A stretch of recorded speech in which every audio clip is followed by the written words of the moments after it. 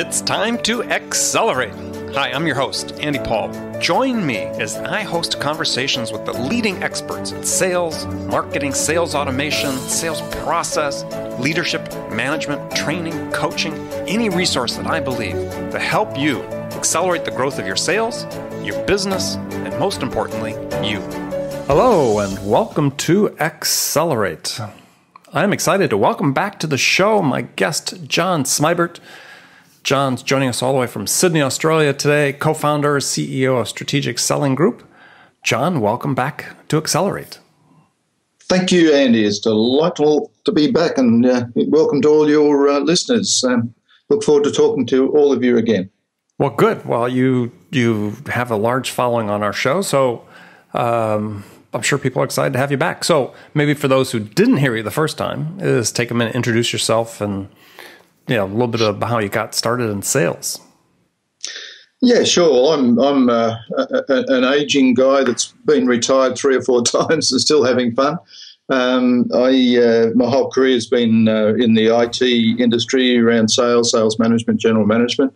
And for the last 14 years or so, I've started a number of businesses and really loved working, essentially looking at how I can give back a little by enhancing the professionalism in the sales world. Okay. Well, and one of the things we want to talk about today is right along that line, which is the importance of developing a personal brand in sales. Personal branding. It's a topic a lot of people have been talking about for a long, long time. But I tell you, it's you look at the personal brands of the average salesperson out there, and they haven't got the message yet.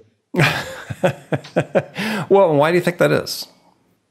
I think it's a number of reasons, actually, Andy. I'd really say one reason is that the companies they work for have not encouraged it, and I think that's a very sad indictment on management executives. Well, you say not encouraged or actively discouraged? Well, in many cases, actively discouraged, and to their own detriment. It's executives around the world need to understand that it's by empowering their people and putting trust in their people, and sure, giving them guidelines and training and assistance and coaching, but empowering them to go out and build their personal brand in alignment with their own organisation. It's just should be the natural thing to do. We've always empowered salespeople to go out and talk to our customers without us being there monitoring them. What's the difference in actually building their personal brand and getting out there on social media or whatever else and actually being seen as a strong individual with a unique promise of value that they are offering out there to their target audience. So really, I mean, is that this lack of trust that's what's driving executives to discourage salespeople, sales professionals from going out and building this personal brand? Is lack of control over the message? Is that what the concern is? A lot of it's to do with fear of the world of social. Now, when I'm talking personal brand, you're talking about a physical personal brand that we all have. But we're also talking this day and age that we're out there in the digital world, we're in the social media world, and we all hear the horror stories about the mistakes people make and the damage they do to themselves and their companies for saying the wrong thing and so on. And that's not going to change because you hold back your people. You don't trust them to actually say something out on social that might damage your company. You're not going to change that fact. People are out on social anyway. That on social they say who they work for, and they'll talk about that. So you need really to understand that you've got to help them with that, not try and stop them. And yes, I think it comes down to trust. It comes down to organisations wanting to. The issue of loyalty comes in here. If we help people with a personal brand, they'll get very strong out there. They'll go and leave us. Well, they're going to leave you. If that's the attitude, they're going to leave you anyway. Right, as they should. So really, then the key sort of components we're looking at for a personal brand in sales is certainly it has to attract, influence, and engage. I think there's three very good words there, Andy. And I think the more important thing is to talk about how you do that in a personal brand. Okay, so let's jump into how do we use it to attract, to influence, and engage? There's a few people out there I really do a great job. One is William Aruda. I'm not sure whether you would know of William. No, I don't. He's a personal branding expert based in New York. So I recommend to anybody, jump on, have a look at some of his videos and so on. A company called Reach. Okay. He talks about a personal brand being your unique promise of value to your target audience. And we need to break down what that means. The word unique. We're all unique. And if we don't think we're unique and our company doesn't think we're unique, then we haven't got a lot to offer. And we've got to really sit down and think about what is unique about us and what's our unique promise of value to the people we're talking with. And that includes our peers, our customers, our partners, and so on. We've all got a unique promise of value to each one of those. Mm-hmm. So the first thing that we all need to do is understand who we are and what's unique about us and what our unique promise of value is. So when you're an individual, though, talking about that unique promise of value, you're not really talking about your company's value. You're talking about the value you yourself are going to provide to somebody that engages with you. Absolutely, Andy. You're spot on. And that's the problem. The company tries to get their people going out there talking about the company, the products, and so on. And I just can't get over the fact that a lot of companies still do that. And the salesperson needs to be out there talking to the customer about the customer's business. And in doing so, the salesperson needs to be a domain expert or a domain specialist in the area that the customer's thinking about, not in their product and their company, the company and product that the salesperson works for, but for the domain in which the company's thinking. And therefore, as a personal brand, your unique promise of value has to be relative to that. Which really speaks to an issue that's hard for many sales professionals, because in my mind, we sort of divide into two groups. One is generalists and one is specialists. People that have some specialized knowledge, and then those people that say, well, I can sell anything. And I think the generalists are an endangered species. I think we talked about that before, haven't we, Andy? And yes. I've heard you talk about to lots of other people. Yes, if you're not adding value to the customer, if you're not bringing some unique insights to the table and helping them understand how that will help them improve their business, then you have no value. It's the product you've got, and the company you work for is no value. It's what you can do to help the customer. Well, I think there's and you need to be able to portray that and give trust to the customer that you're able to do that, and your personal brand starts that process. Yeah, I still think there's people hanging on to this idea that, especially in a complex B2B sales, that somehow the sales rep, the account manager, whatever you want to call them, account executive, is like the traffic cop, right? Directing resources to and from, coordinating, maybe the logistics manager, if you will, bringing the resources to bear at the right time for the prospect.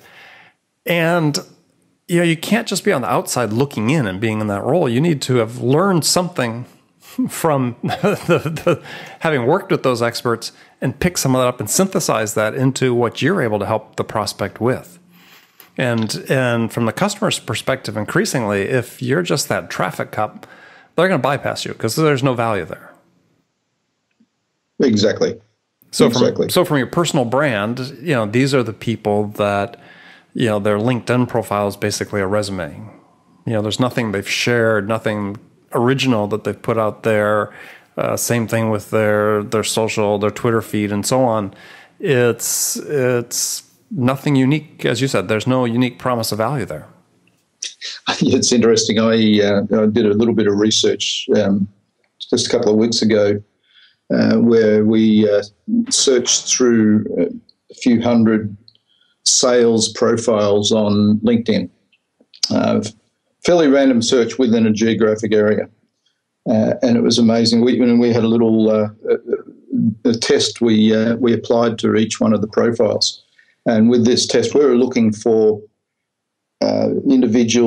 sales individuals that projected a very good profile, a very good unique promise of value through their profile. Mm-hmm. And there was less than 5% did that.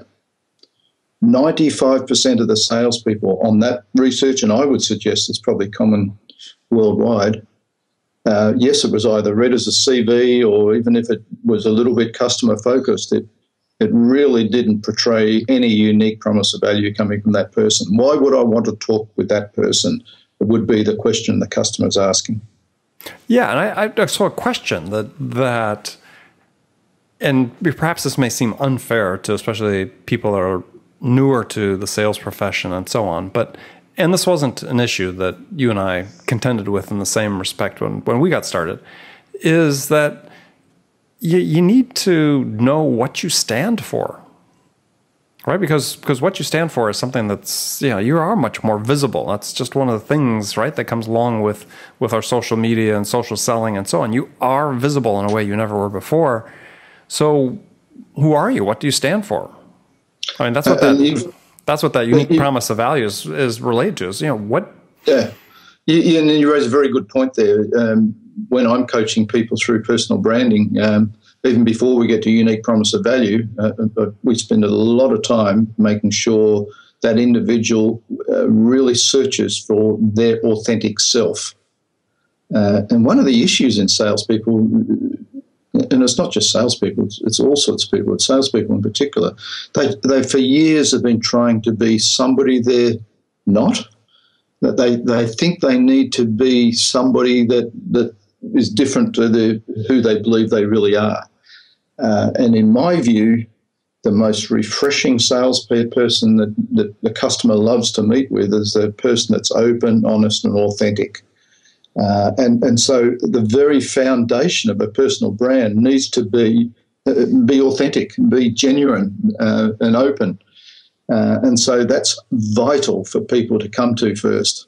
And of course, you read a lot of LinkedIn profiles, and you can read through 2 or 3 paragraphs of the summary, or some of the job roles, etc. And you can see right through people where they're trying to pretend they're somebody who they're not.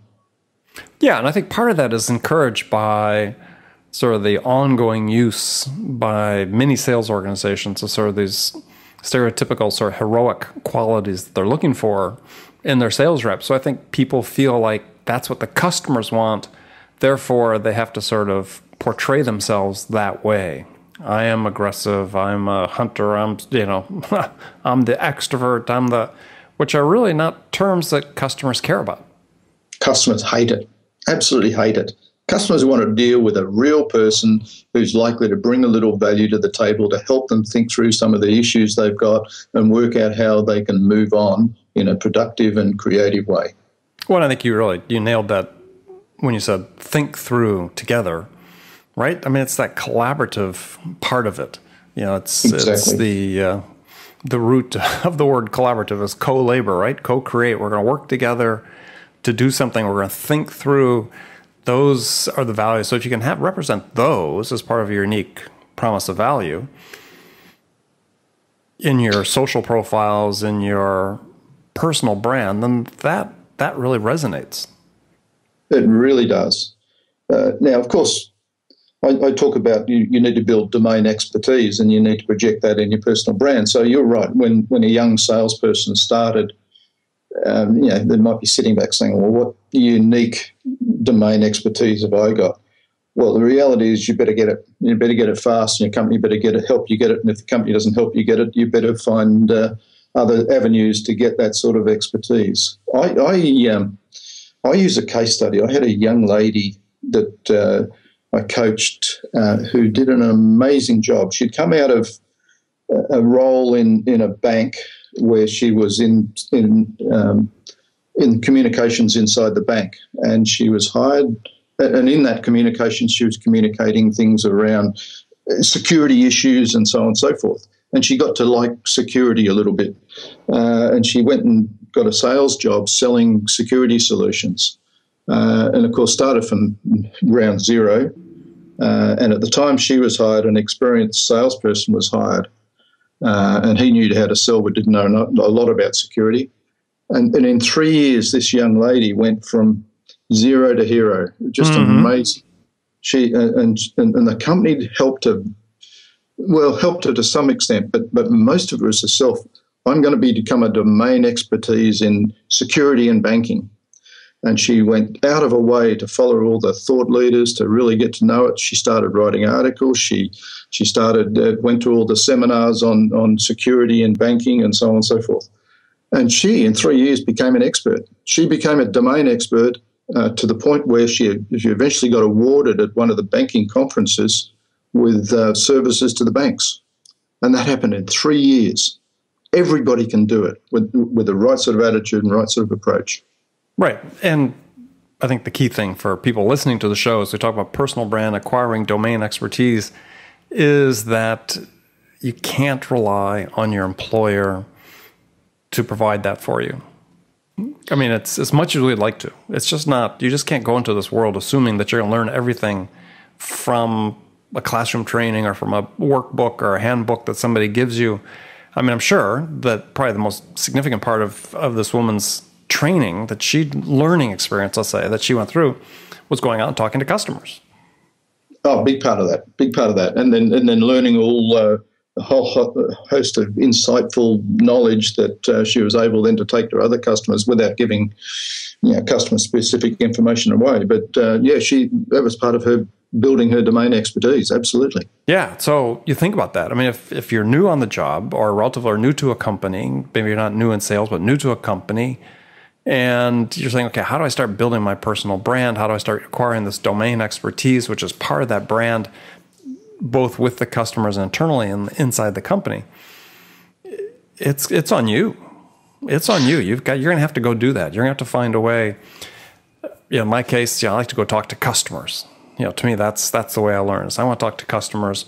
Why did they buy? Or talk to prospects. Why didn't they buy? What are our strengths? What are the real values we're bringing? As you said, take those tidbits, maybe combine it with something another customer told you, and you start forming a bigger picture of, okay, here are the insights about how we provide value to this set of customers. And as I said, no one's going to hand that to you. Absolutely, Andy. And that's from a personal point of view. And each individual salesperson needs to do that. And as you said, if you don't, you become a generalist, and a generalist are not going to survive.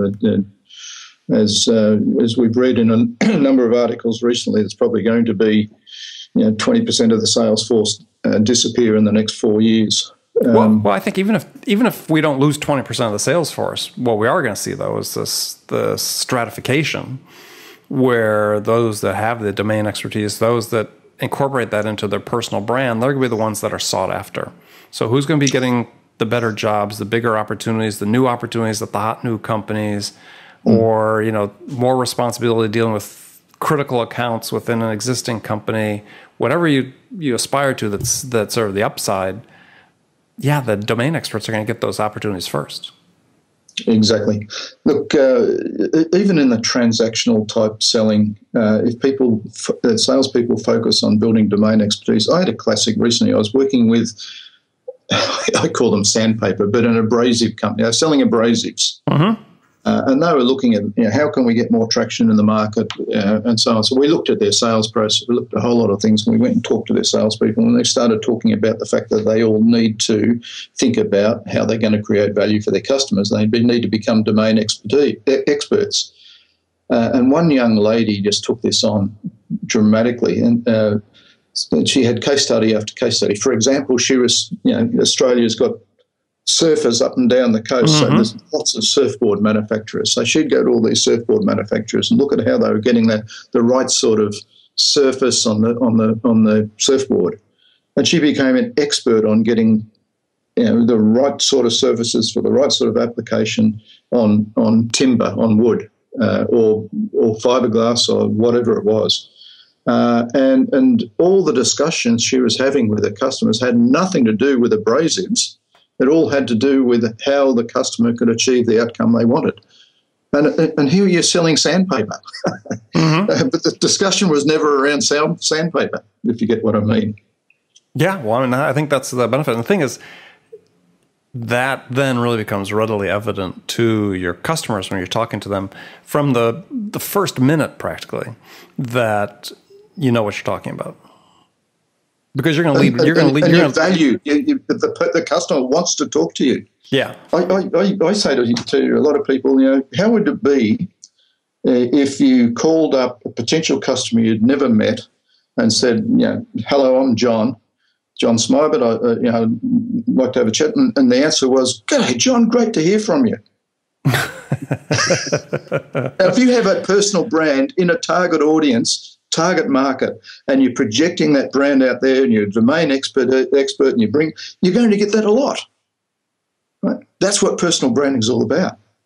Yeah, I mean, you go to the conferences, go to your local networking meetings, do what it takes to put that out there. Interesting, there's some research that was done, and I forget where I'd seen this, but that found that actually that sort of Generation X, or people 40 to 45 and older in the workforce, are actually much more adept at developing the personal brands online than the millennials. I think, I'd hate to brand different age groups, because I find some young people doing great work. I mean, the case study I talked about before, this young lady by the name of Sue, she was 25, I think, when she started in that sales role I'm talking about. Well, I think part of the research was driven by the fact that with a little maturity, you have a greater awareness of the importance of that, perhaps, and maybe you've spent more time cultivating your network. And the advantage that Sue had is she had great. She had access to mentorship, and a lot of young salespeople don't have that. They don't get the sort of support they need in a lot of cases. They're given a bit of product training and a PowerPoint presentation and said, go out, go sell. Well, and we also, we talk in sales and marketing about developing a customer persona, who it is you're selling to, who are they, be very, detail oriented and who that target is it seems to me that personal branding, and correct me if I'm wrong, is you have to develop a sense of what your own persona is going to be. Who are you? We talked about being your authentic self, but how do you express that? Who do you want to be? Right? I mean, it's sort of an instance where you start with the end in mind. Yeah, as long as you start with who you are right now and make sure you authentically understand who your authentic self is. It doesn't hurt then to say, right now, I do want to change. There's a brilliant TED talk by Amy Cuddy. I can remember the title of it now, but she talks about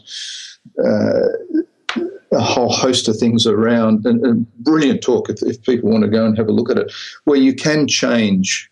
You don't have a belief in yourself, but you pretend. She says, don't fake it until you make it, fake it until you are. Right. Some words to that effect.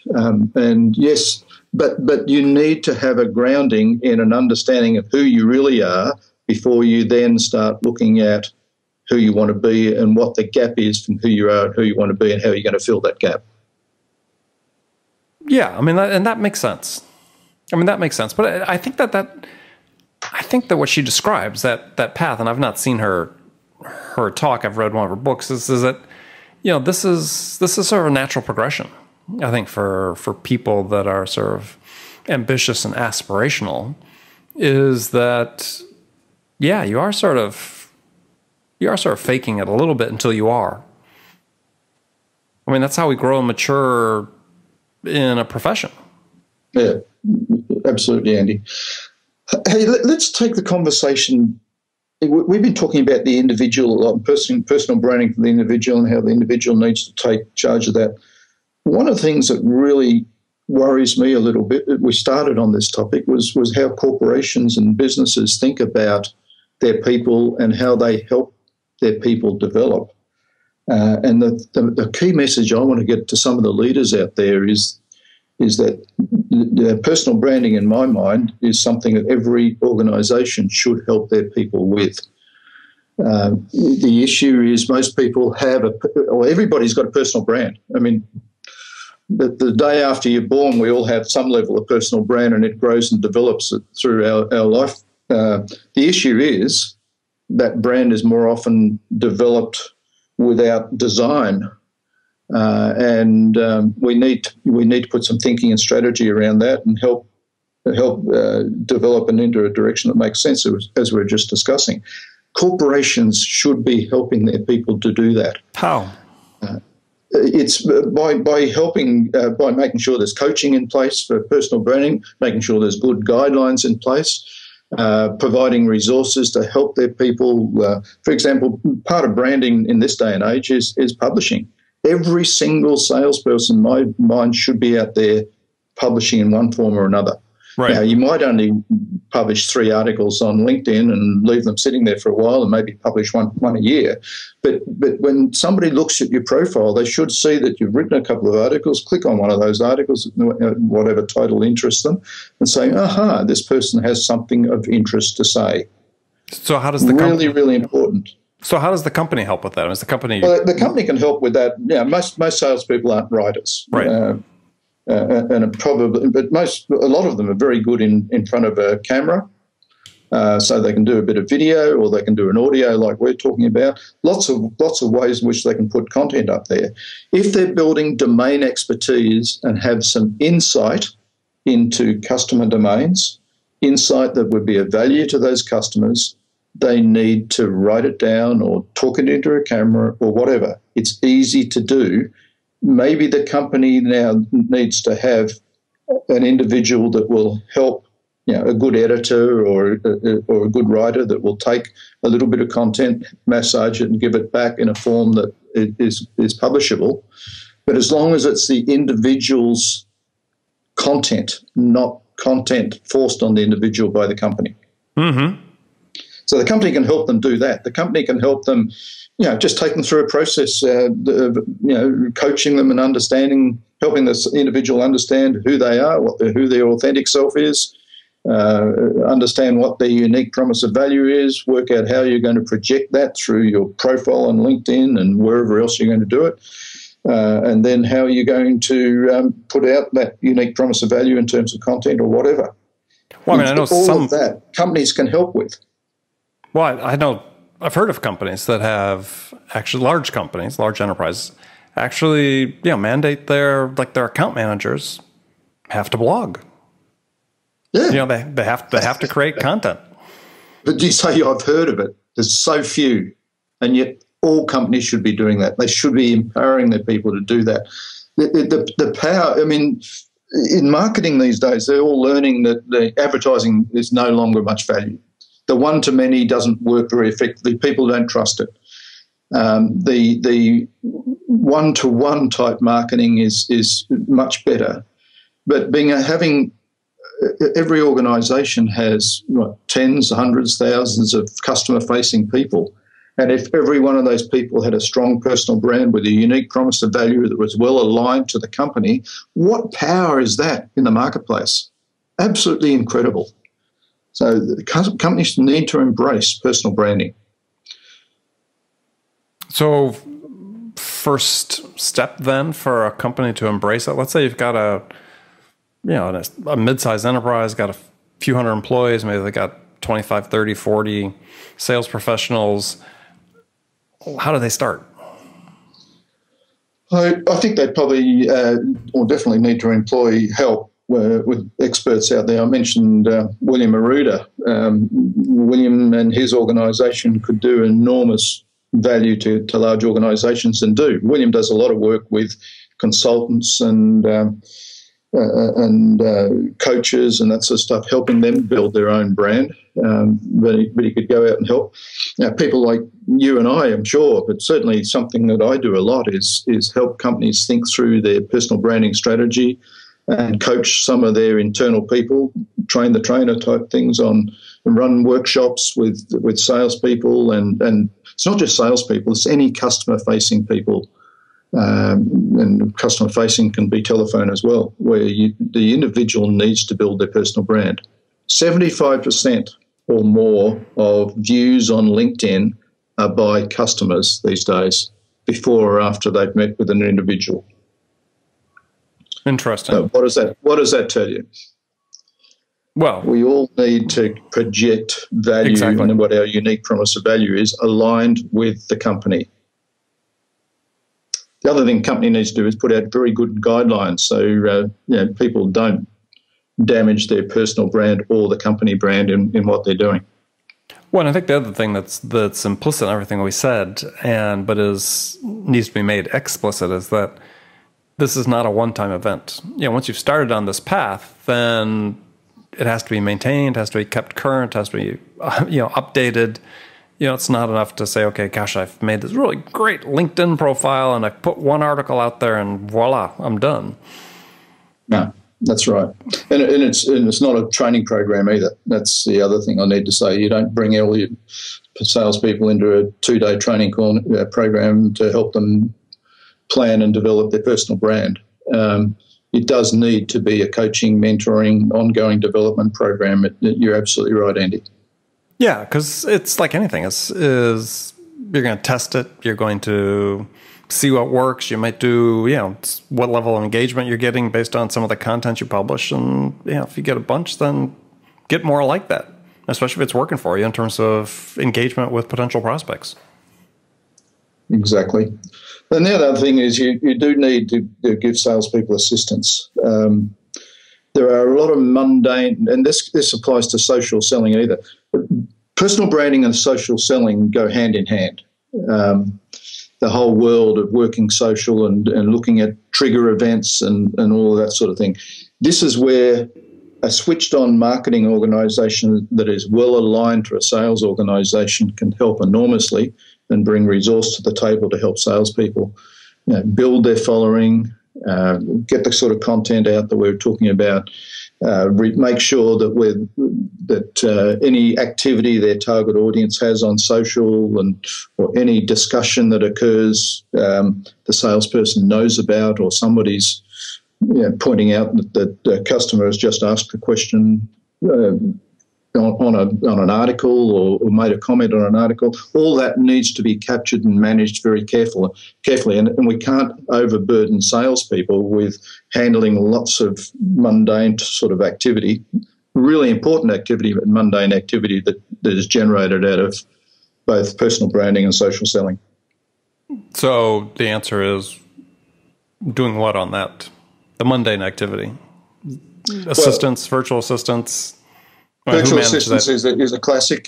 Here in Australia, we have the advantage of being in the same time zone as the Philippines, and the Philippines have some brilliant schools on virtual assistants. So I use virtual assistants out of the Philippines to do a lot of the repetitive type activity around personal branding and social selling. So companies need to think about how they resource that sort of activity to help salespeople, because social selling and personal branding take a lot of time, and when you evaluate that time, 80% of the time is very mundane tasks that you can delegate out, right up the procedures, the processes, delegate out and have other people do to help the salespeople. So give us just a quick example here as we come toward the end of the show of how you use those resources in the Philippines to help you with that. I use them particularly in LinkedIn and Twitter. I will have people monitoring all the comments, all the discussions. I run a LinkedIn group called Strategic Selling Group. So I'll have people monitoring that, giving me any feedback as to, hey, something's just happened here, you probably should go online. Within reason, I can even get people to say, hey, if somebody comes online and follows me on LinkedIn and it fits this criteria, here's an invitation. I want to actually connect with that sort of person. I'll give them license to send an invitation to that person. Twitter, follow the follower, a whole host of other activities to grow your following. You can outsource to a very good virtual assistant. Now, these virtual assistants you need to get to know very well. They need to get to know you because they're acting on your behalf. It's the same as having a secretary in the old days or a personal assistant in the old days sitting beside you. They're not sitting in another country, but it's still, they're working extremely closely with you. They're acting on your behalf. So you need to trust them and they need to trust you, and you need to make sure the right messages are going out to your customers. Okay, good stuff. So, John, we sort of reached the end of the show. Thanks for joining me again. It's been an absolute pleasure again, Andy. And I think, bottom line, I look at your personal brand, Andy. You are doing a wonderful job out there, creating a lot of value, and you do have a unique promise of value you drive out there for your listeners, your customers, and so on. So well done. Oh, thank you very much. Appreciate it. So, John, tell folks how they can connect with you and find out more about what you're doing. They can connect, first of all, go to strategicsellingroup.com or go to my LinkedIn profile. I think there's only one John Smibert on LinkedIn. So if you just search on John Smibert, that's Smibert, you'll get me on LinkedIn. From there, you can go and find websites and Twitter, whatever else. Plus, of course, most of the articles I publish on the strategicsellingroup.com, I also publish on LinkedIn, so you'll see a lot of my content there as well. Absolutely. Well, good stuff. Well, John, again, thanks for being on the show. Absolute pleasure, Andy, and I hope we brought some value to the listeners. I think you did. And speaking of which, thank you very much, listeners, for joining us today. And remember, make it a part of your daily routine every day to deliberately learn something new to help you accelerate your success. And easy way to do that is to take a minute and subscribe to this podcast, Accelerate, because that way you won't miss any of my conversations with top business experts like my guest today, John Smibert, who shared his expertise about how to accelerate the growth of your business. So thanks for joining me. Until next time, this is Andy Paul. Good selling, everyone. Thanks for listening to the show. If you like what you heard and want to make sure you don't miss any upcoming episodes, please subscribe to this podcast on iTunes or Stitcher.com. For more information about today's guest, visit my website at andypaul.com.